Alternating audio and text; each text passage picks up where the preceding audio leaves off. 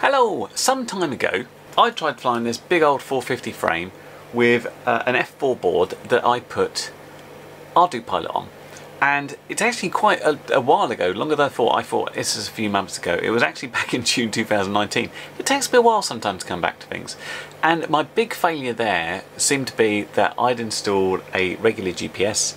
I didn't have a compass. So what I've done here is, this is the BN880 combo GPS and compass, which I've plugged into the board now. I've also, thanks to having a quick chat with Painless, put on a radio telemetry system so I can do two-way telemetry back to my computer. That means I can change settings or see what it's doing without being wired to it, which I thought was quite good. So what I want to try and do is go back and see if I can fly this using Ardupilot on the setup. The actual plan is to try Ardupilot out, because I never really tried it, and well, depending how it goes, or it doesn't really matter, I then want to move on and do the same setup using iNav, because iNav I figured I'd be more familiar with, and that might be an interesting test because it's got the right stuff all applied to it, even if the frame is big and old and very heavy.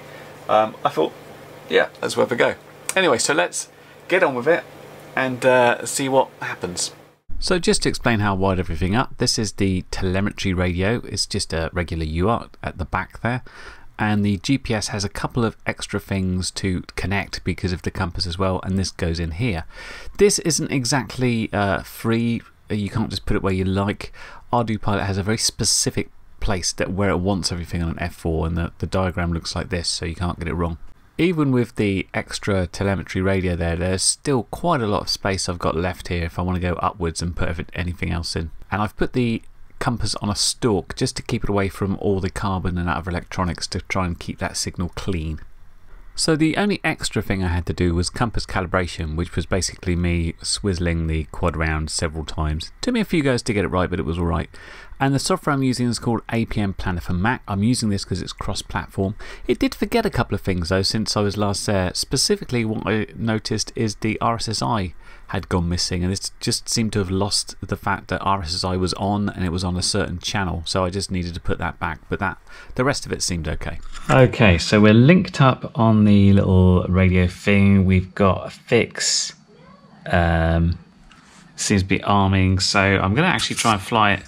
I'm currently in stabilize mode. If I do the GPS, that goes to position hold. Stabilize mode. So let's try stabilize mode. Pre-arm need 3D fix. We've got a 3D fix, as far as I know. And this was the story for the best part of 40 minutes. Basically me staring at the screen, trying to figure out why it wouldn't do stuff when it seemed to have all the relevant data. It seemed to have SATs, it seemed to have a 3D lock. I could not get it into GPS hold. So what I did is work on at least getting the stabilization sorted out. So here's the first flight I took with it.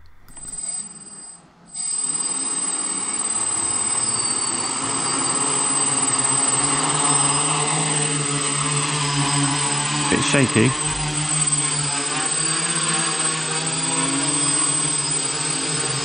It's like the P gain's a little high or something, on beta flight terms.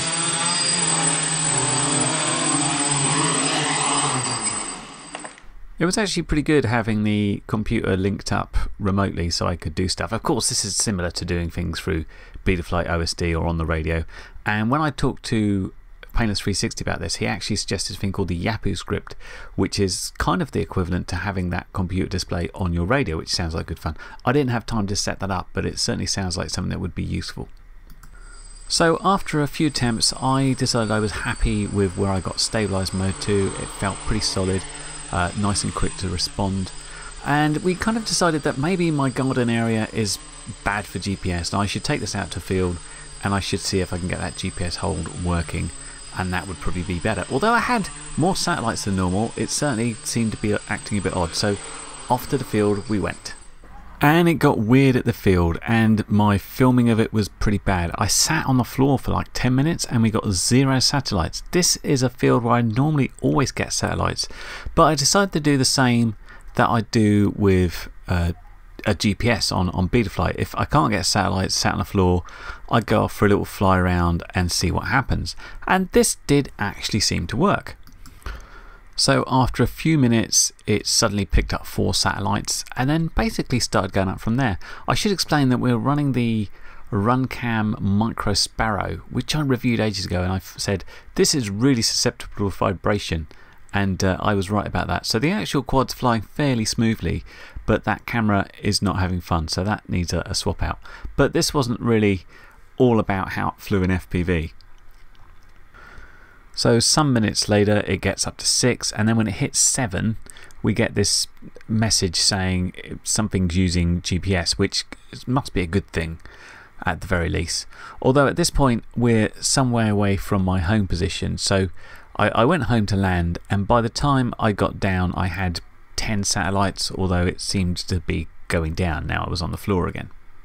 Well, I think we finally have success with Ardupilot on the F4. We've got a position hold. Finally, after coming to the field, I'm managing to get it to go. It's not loaded the tiles very well yet, but yes, it's doing position hold, so we can check out, make sure RTL works and stuff like that. Just going to plop it out there a bit, see what happens. So it's over there. We're going to RTL now. RTL activated. It's going up. I've never done this on Ardupilot, I've no idea what it does. It's flying away from me. That's not a good thing. GPS. Let's bring it back. I think it got the position hold that where I eventually got the satellites and didn't update it. Let's sort that out. And with the benefit of being able to look back at the DVR footage, it's pretty obvious it was flying to that home position that it got whilst we were flying, because you can see the home arrow pointing that direction. But not a problem, I thought. I'll bring it down and we'll reboot it so it gets this position and all will be good. Okay, rebooted the machine. This is trying to load tiles based on it connecting to my phone, and we've got a GPS speed error, always good. Hopefully that will go away, and we're going to try the RTH again, see what happens. I haven't got my head mount, so we're working on stuff. Now, I didn't film very well here because essentially I was having a sort of low speed full on mental breakdown.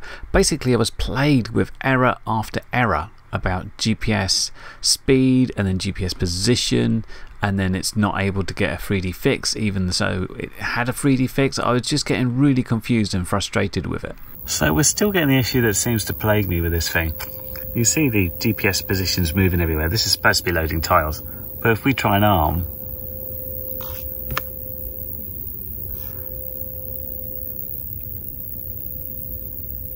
oh, now it's saying do you want to set a home position. That actually worked finally.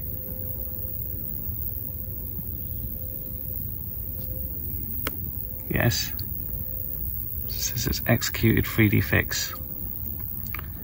Can I arm it now? No. We've still got a GPS speed error because my GPS error is moving all around still. And we just seem to be getting more and more tiles that we're trying to load, but failing to load here, which is fun. So an update. It's on again. 9 sats, which is pretty low. The Hadoop is 1.3, so on 2. The tile's loaded, it's got our home position correctly. We got a 3D fix, but we're still getting the speed error. It's just a nightmare. So altitude hold works fine. Where is it?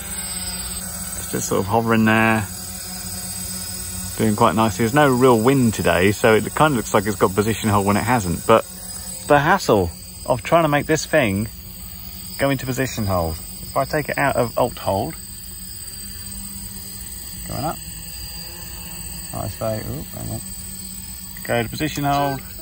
It says flight mode change failed. Not quite sure what it did then. It decided it was going to land, and so it landed and did stuff. Maybe because I went in position hold and it said, oh, this is not good, I'm going to land now. Okay, so what's happening is the computer says the GPS is glitching. It's in alt hold at the moment. If I take that out of alt hold and then I try and put it into position hold. Position hold is... it's starting to go, look at it. Ah, it's toilet bowling. That's what's happening. Stabilize mode. We've got it. It's a toilet bowl job. So just to clarify for people that haven't heard the term before, toilet bowling is usually a compass problem where there's some interference. So instead of holding steady, the quad sort of goes round in a circle like it's basically stuck in the rim of a toilet. So I thought I had an issue there, but weirdly, after that point, I took off and position hold seemed absolutely steady. So I tried RTLing again. Okay, update is position hold seems to be alright. We've got it just out there. So what happens if we try an RTH? RTL activated. Goes up. See which way it goes, basically.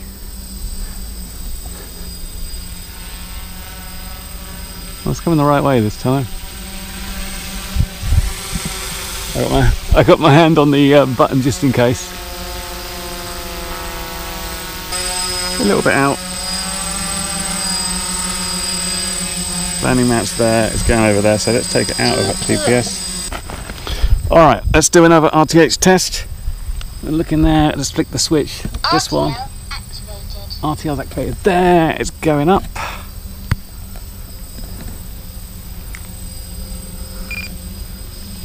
What was that?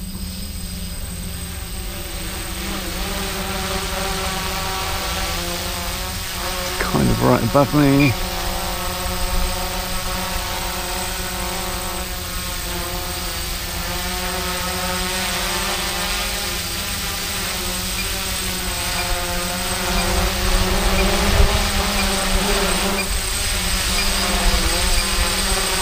We're going to let this one land anyway. It's about to do. It's going to land in the grass, but let's see how close it is.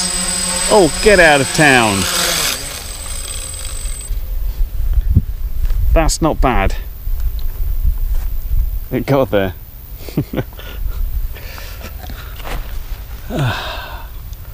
And it's disarmed. Well, I was just about to give up. It's kind of working. I don't know if it's worth the hassle. I don't know what all that variance was and the GPS glitches and stuff, but it's kind of gone out and landed and stuff. I was hoping to do some like, you know, waypoints and stuff maybe another time, but for now it's kind of working at least. Hooray. It feels like an empty victory. Well, quite honestly, getting Ardupilot actually flying on this thing was no fun at all. And for all you guys thinking, what's he moaning about? It was only 10 minutes. The total time spent flying just those two batteries was about an hour and a half, of which 99% of the time I was staring at a screen, wondering why I was getting all these problems. Seemingly, why would this thing just refuse to arm all the time? I didn't get it. I mean, there's a few things I liked. I quite liked having this data radio and seeing what was going on with the computer. Saved me getting my goggles on and off all the time. But that's about it. As far as I know, the little BT880 or BN880 is a pretty good compass GPS. Lots of people use it for iNav. Obviously the camera's a bit crap, but I can change that out. Everything else was kind of working okay. And when it worked, it seemed to work very well. It would hold the position nicely. Alt hold was working, and return to home when I had the home point set seemed pretty good, and it managed to just about land on the mat. So that's brilliant. What I can't do though is have something that's inconsistent. Sometimes it would say, hey, I've got GPS corruption, and just land, brackets, crash. Other times it would did the toilet bowl thing. Sometimes it would fly away. There was lots of things I didn't actually film where it seemed to say it would go into position hold but just sort of wander off.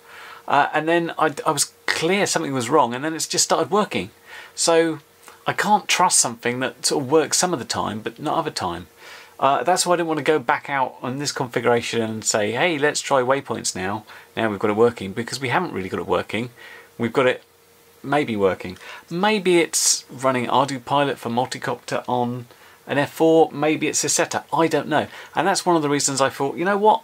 I'll use the same config, although I'll change the camera, to go to iNav. Not that I've used iNav on a multi-rotor before, but at least I'm more familiar with how it works. And I'm not going to get lost in a big spreadsheet of information that is Ardupilot. So I'll be trying that next.